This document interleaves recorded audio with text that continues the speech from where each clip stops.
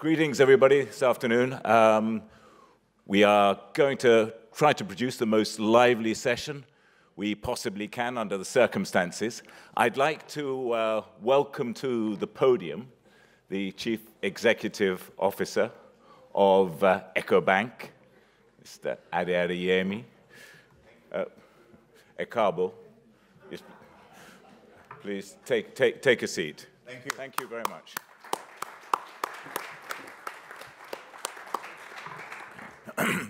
As you know, Ecobank is one of those pioneering institutions that has always been on the brink of world stardom. And let's hope, given the current obsession with regional integration and continental integration, it will reach those peaks. Of course, it was the bank for Middle Africa, joining up Africa long before the African Continental Free Trade Area was just a gleam in Paul Kagame's eye. So Ecobank has been doing transnational banking, linking economies across the continent for a very long time. So we wanted to get into some of those issues and how Ecobank is going to play into the move for more economic integration and convergence of currency zones, capital markets, and all the other economic indices people want to see. But first of all, we're going to start on some questions about the themes relevant to the topic for this conference, the diaspora, and how to mobilize the diaspora and the role that financial institutions can play. So I'd like to start now, if I can, and make this a bit more human and personal.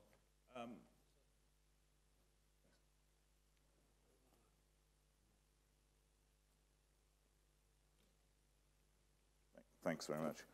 Are you mic'd up? I'm mic'd. Yep. The first question is, you are launching a new product for the diaspora in terms of remittances. I wondered how you came to develop that product, the sort of research that informed that there was something Ecobank could really capitalize on here. I think the current level of remittances to Africa from the diaspora are running at well over 50 billion a year. It's in some countries it exceeds foreign direct investment. It certainly exceeds the paltry aid budgets. I wondered how you thought that Ecobank could work in that market and make a difference. Thanks, Patrick, and good afternoon, everybody. And thanks to Invest Africa for inviting us to be on stage. The way I try to approach the question is, it's a privilege to be here for Ecobank as an African bank. But that being here is representative of many other Africans that could have been here. So I'll try and speak from the industry perspective rather than just Ecobank, because it's late in the afternoon. A lot of people want to drink coffee. I don't want to bore you with a small African bank story.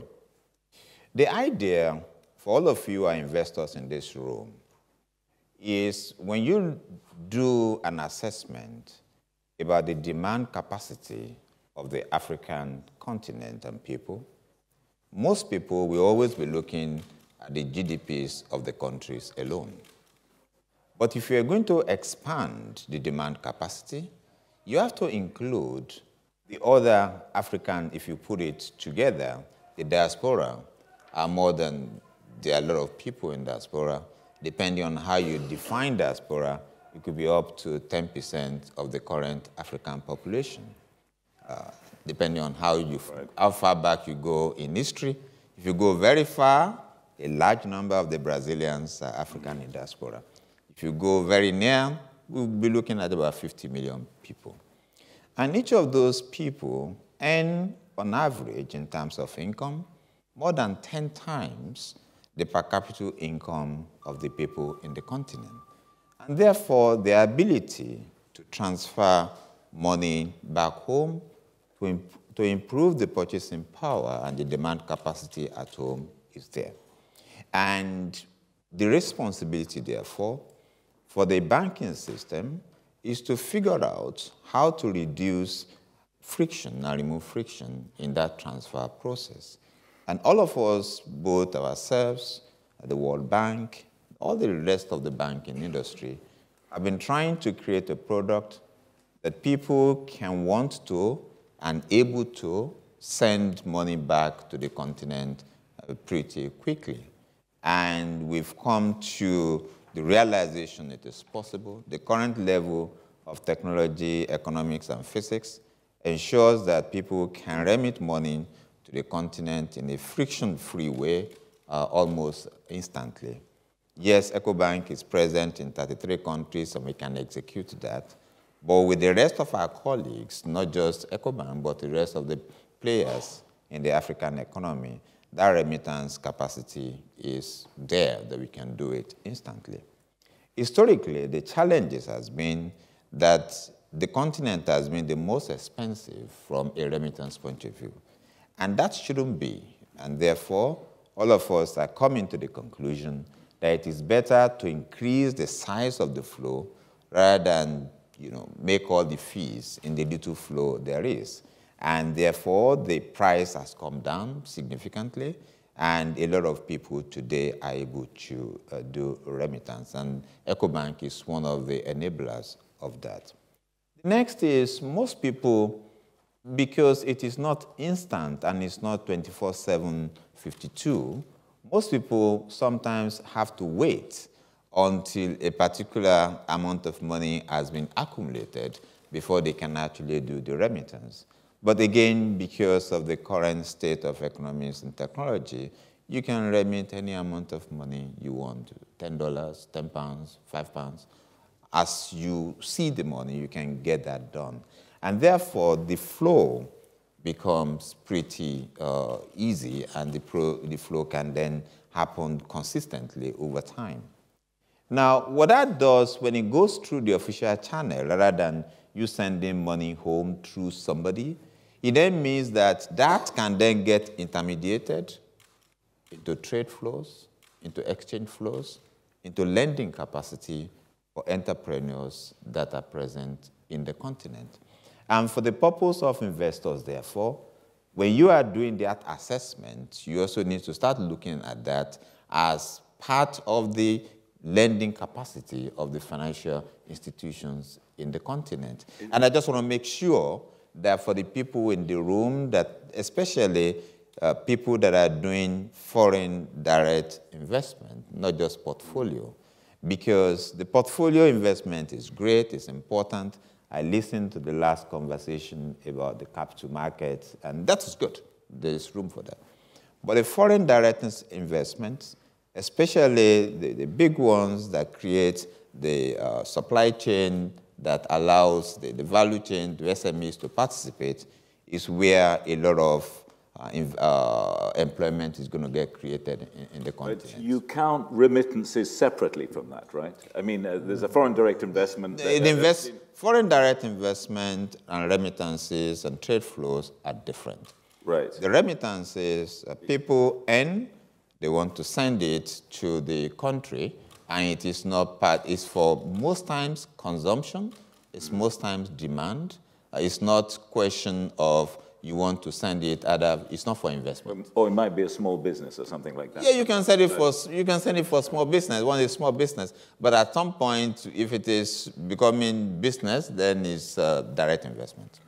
How does it stack up when you look at the sort of, say, the three categories of remittance agencies? You've got the big companies like Western Union, and then you've got a lot of smaller companies that have been undercutting the big companies because they've been charging so much. And I'm thinking of the Africa-based remittance agencies, which I know are very, very popular, particularly in West Africa and East Africa. And then you've got now the big financial institutions like your own. How does that market divide up right now, and what are the relative merits, apart from, I guess, for the user, the issue is speed, trust, and efficiency. But at the other end, is there any difference? Is it better for countries to have remittances going through the formal financial system like that, as you say it's good for the health of the financial sector that way? It's better for the remittance to go through the formal financial system. When it goes through informal system, it's not predictable. The country cannot plan on it, and it cannot be intermediated. Right. Intermediation is important because the flow itself puts money in the hands of people in the continent. But then what do you do with the money? Because if you look at a place like Nigeria and the rest of the countries that receive money, if Nigeria knows that Nigeria will get $20 billion annually in foreign remittances through official channel, it's predictable. It will happen every year, $20 billion. That will be more than on a net basis, when the country gets from oil. Right. And then the planning is going to be different. The way you transform that money into trade is going to be different. The way you use that to support the exchange of the government, exchange policies of the central bank is going to be different. So it's always important that we try and find a way to go through the official channel. Now, to your question, so why won't people go through the official channel? Because there's a lot of advantages.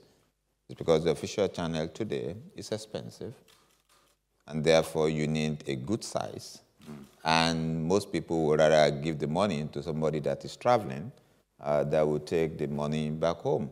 And therefore, the financial services institutions like ourselves, together with the development financial institutions and the African Union, wants to bring the price down and improve the quality.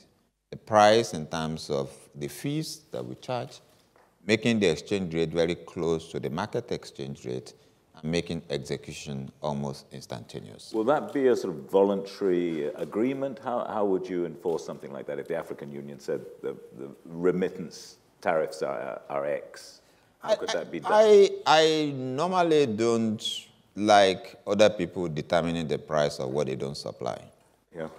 So African Union needs to encourage the process, which will allow a free competition to ensure that the banking system behaves responsibly, and the price is, the current 7–10% is just not acceptable. We cannot get good flow at those rates. So we believe that the price needs to come down substantially so that the flow can be directed towards the official flow. But I wouldn't encourage African Union or any other union to determine the price of what they don't supply. I mean, out of interest, what sort of rates is your institution looking at, and how do those compare with the market? I think anything more than 3% is too high. Really? Yeah. If you're going to supply it instantly, if it's going to take some time to execute, then you should be looking as low as 1%. Then that makes it, you see, the issue, that is a level that can remunerate capital for supplying the remittance product, and that can also attract people that want to do the remittance. The continent has to then benefit. If it goes through the official channel, there are other ways for the banks to make money. Do you think there's more that can be done either end to encourage remittances? I mean, for example, in this country, rest of Europe and so on, is there an argument for sort of, I don't know, tax breaks, some sort of incentive scheme to get people in the diaspora sent back? Because I know part of the argument is that actually already remittances are far more important than development aid, and in a way they're much better targeted than development aid because they're going to your family and friends back home and so on. Is there an argument for policy interventions on this? I think there have to be, the first thing is a recognition that there are a lot of people that are living outside their countries that want to support the economies in the countries where they came from. And supporting the economy in the countries where they came from will always help to keep people back in those countries and improve their demand capacity. We always talk about migration and co, but if the resources sit in the north and the people that need sit in the south, the people in the south will come look for resources in the north. So there has to be a recognition that remittances is important, and therefore the policies should support it. What we find is that a lot of conversation about remittance is as if it's some quote-unquote black flows that doesn't need to be discussed in official quarters. Luckily, the World Bank is now shining light on it, looking at the size, and saying it's something that needs to be done. The other is recognition that if somebody is earning and is in the system, we need to recognize that there are lots of people that are living outside their homes that don't have papers. Right. Again, depending on how far back in history you want to go, I know lots of people that are living in the continent that are not from the continent, that didn't have papers, but we now treat them as part of the continent. And a lot of people that are working that we should try and figure out how to include them in the financial and banking system so that that remittance flow can serve a higher purpose. And that recognition that it serves a higher purpose is something that I think the countries of the North, where the remittances mostly flow from. The rest of the African countries also has to recognize that there are a lot of Africans that are living outside their home country, and therefore those people also need to remit money. And the African central bankers need to recognize that African central bankers need to recognize that the remittance doesn't have to go only to bureau de change. It's actually much better if it flows through the financial system of choice by either the person doing the remitting or the person receiving it.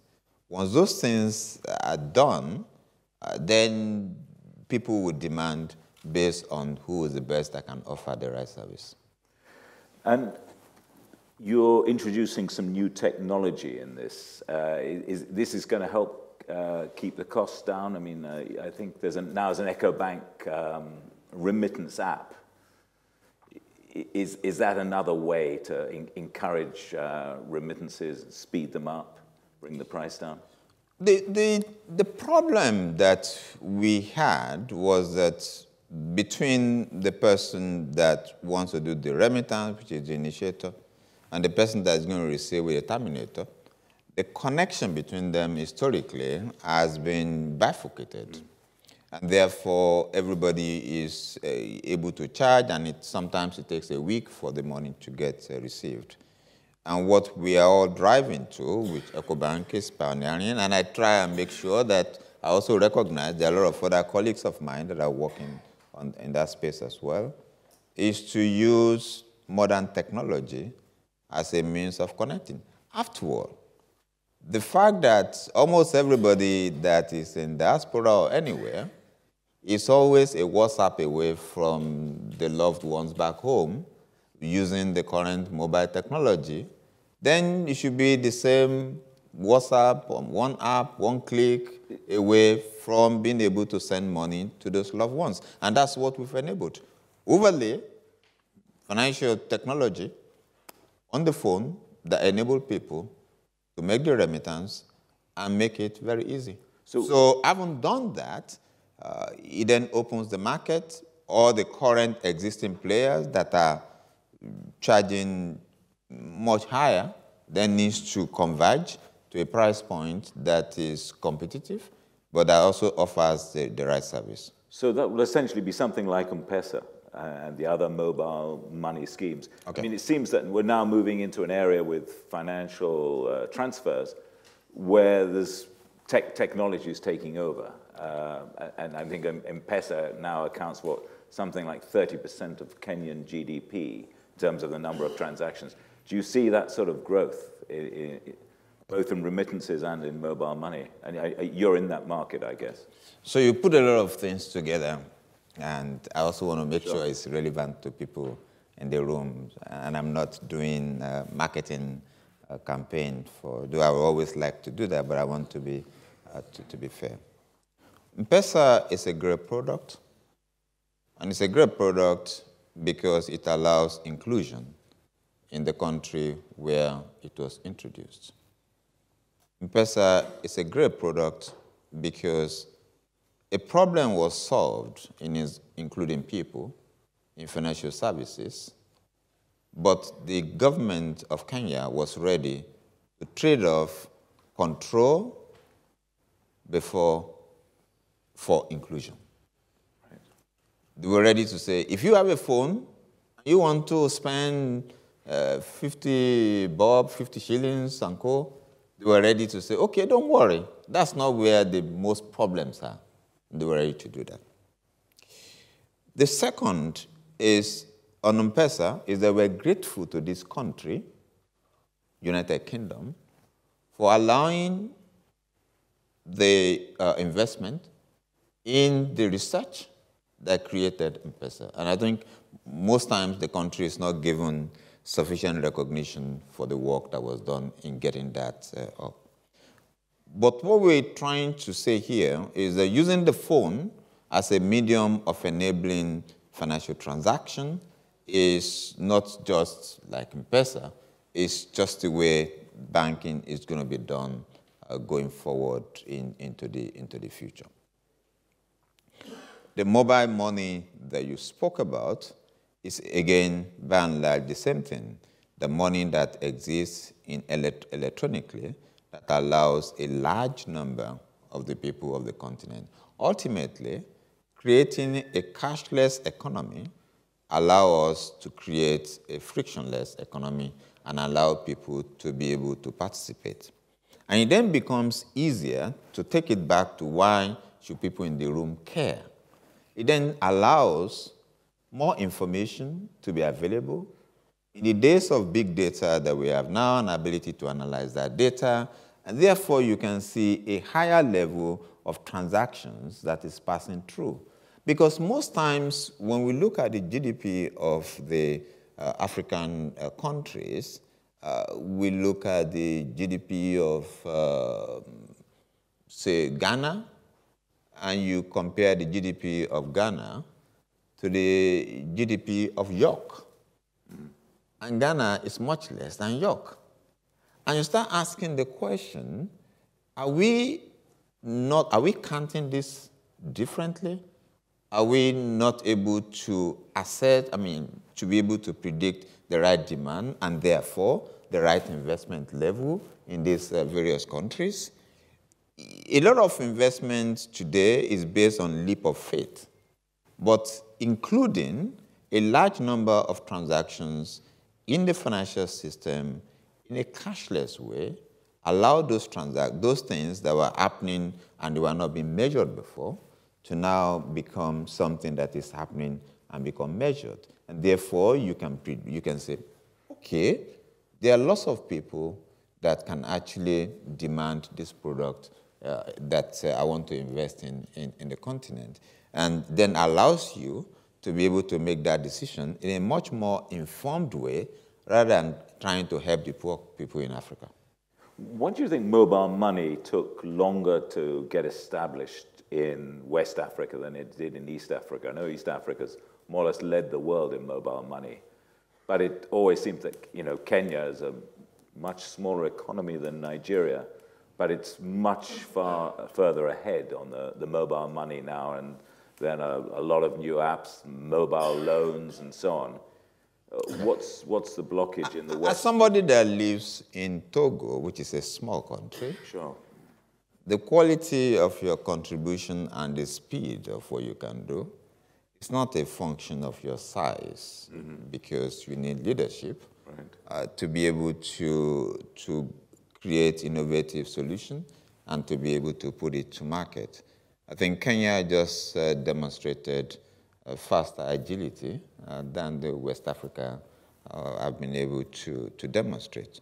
But ultimately, as we are now, the playing ground is by and large even. Remember, I have businesses across Africa, so I don't favor West Africa, East Africa, Southern Africa, so I have to be careful that I don't get any of my 33 licenses in Africa withdrawn for saying something out of place. But I think that probably because Kenya did not have oil and they needed to innovate quickly, and they've done that, and the rest of us have learned from them. But by the way, the payment system in some of the West African markets is faster than some of the US markets. And it's just a question of people who have a problem, they want to solve it. The current level of technology allows them to get that done, and we don't have investment in legacy systems that will impair the institutions from getting that done. So today, across the continent, the ability to make payments instantly is something that we feel very, very, very happy about. And we can do payments across African countries as fast as you can do fast payment in Europe. Kudos to them.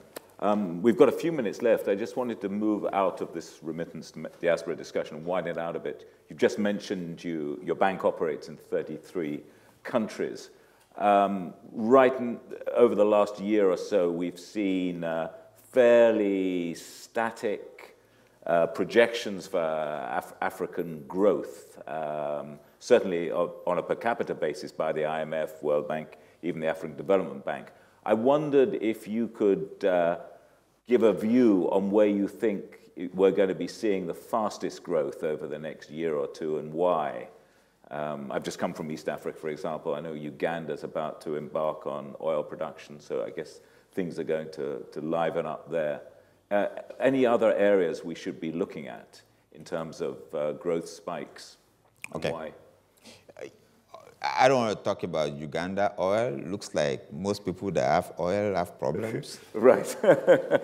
And therefore, if you look at the continent in terms of the population, so we've got population growth of about 3%, right. Thereabout, and therefore economically you expect that that's going to be the minimum level of growth that's going to keep the per capita income constant, and therefore 3% is the base level of growth that you expect. You expect growth to be higher in some of the countries that have low base, Ethiopia, Tanzania, Kenya, Uganda, and co. And therefore, that is where we expect a lot of growth to happen.